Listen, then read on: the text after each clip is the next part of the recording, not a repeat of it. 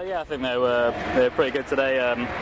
Maybe a little bit of loss of concentration at the beginning of the first set of that second round there, but yeah, I felt like I was a little bit quicker in the second, and yeah, quite comfortable, but like good for me to get a bit of a workout today. You need to try and sort of practice your shots to get a good length. I mean, it's slightly difficult to control the shuttle a little bit sometimes. There's a little bit of wind going around, but yeah, I think I used the 2 matches quite well, and I feel quite comfortable in the hall now.